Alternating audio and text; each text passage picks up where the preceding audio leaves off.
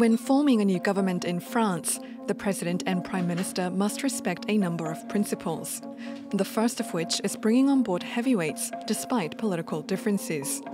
In 2012, for example, re-elected President Jacques Chirac named Nicolas Sarkozy as interior minister, with whom he has had frosty relations since 1995.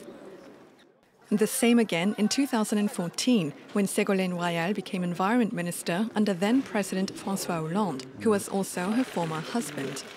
And in 2017, when Bruno Le Maire, a staunch critic of Emmanuel Macron, became his economy minister. Nous acceptons de mettre de côté les querelles politiciennes inutiles, dans lesquelles nous évitons de nous chamailler sur des différences qui n'existent pas. The second principle to follow is to form a balanced government. Gender parity, but also to make sure the cabinet includes representatives from all territories. The last criteria, an element of surprise from the head of state.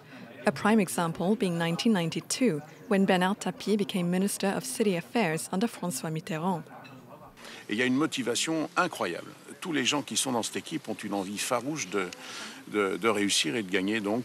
During his first term, Emmanuel Macron surprised France with his appointment of Nicolas Hulot as ecology minister, a former TV personality who declined to be a government minister for all three previous presidents.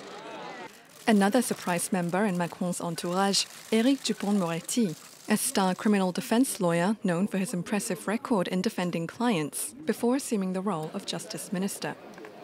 Now, Macron is tasked with taking these factors into account in forming his cabinet for a second and final time in office.